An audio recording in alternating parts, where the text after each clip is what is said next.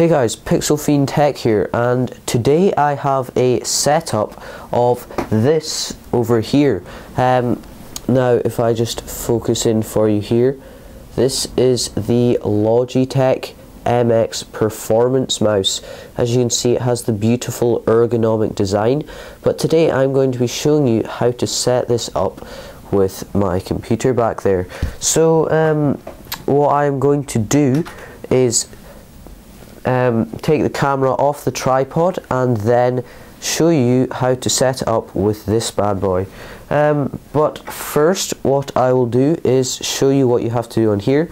So when you take this out the box, mine had about half charge, though you may need to charge it using this cable here.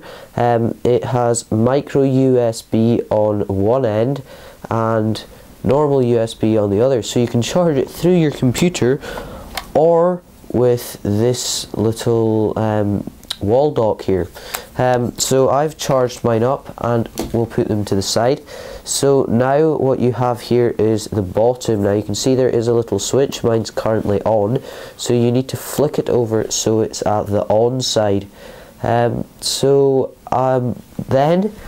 after you've done all that, take this tiny little USB unifying receiver and plug that into the side of your laptop. So now that I've done that, I will just take the camera off the tripod and show you what I do. Okay guys, so I've just plugged in the unifying receiver, and as you can see on the computer screen, it is working straight away. I had to go through no installation process.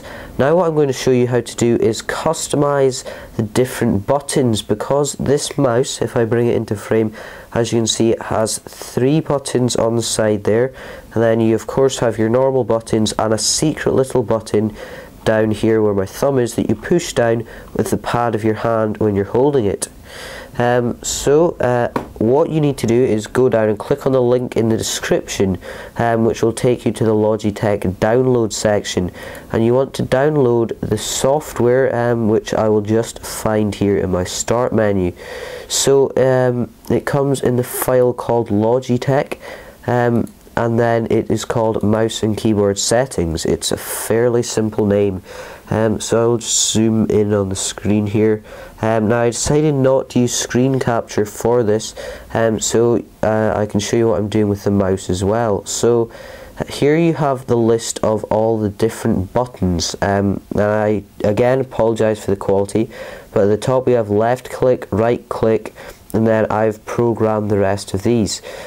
So you can program every single button, including right, left click and scroll wheel. So I'll just quickly show you how to do that. So I'll go into the left click, and as you see here, it highlights it. So on the right and left, all you can do is swap, so that you have them for like left-handed, or if you just prefer it that way.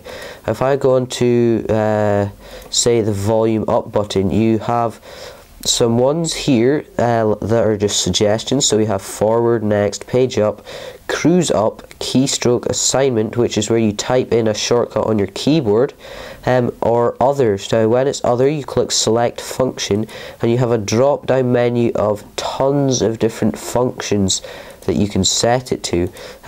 So that is extremely handy. So all you need to do is set that. So for example, I have the button that says zoom on it set for minimize.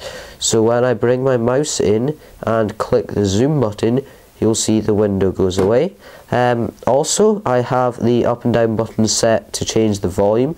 So you can see here I can change the volume like that. So that is just an example of what you can set it to, and hopefully that has been a good instruction of how to do it. Now what I'm going to do is show you the buttons themselves.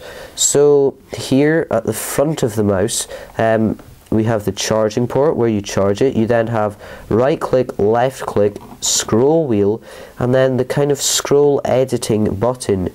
So as you can hopefully hear, it makes a clicking noise.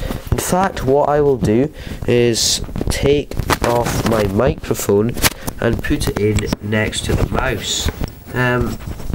So you will be able to hear now that it just goes in the normal scroll, whereas when I click that button down and do it, it continuously scrolls. Now this is extremely handy if you're at the bottom of a document and you would like to scroll straight back up to the top of the page in a very short amount of time. You just need to do one scroll rather than doing tons of little scrolls.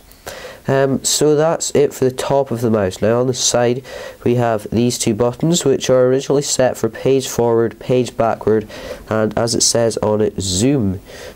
So I have those for volume up, volume down, and zoom. Now these are brilliant buttons. They're extremely responsive and you will not click on them by accident. You have to move it up, but it's not a great movement. And it works for pretty much all styles.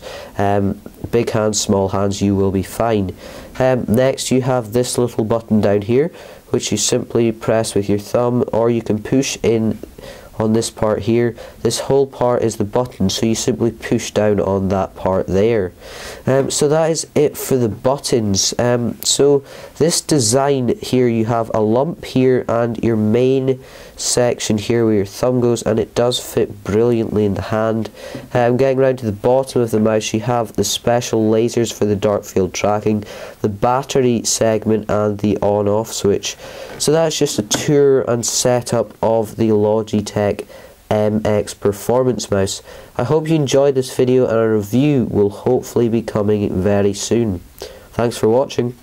So guys, that's the end of the video. Thank you very much for watching. Please like and subscribe to my channel. Also, head over to Facebook and Twitter. My names are on screen, and I'll also put links down in the description. If you've got any questions you would like to ask, please leave a comment or email me at the address on screen. Thanks for watching. See you.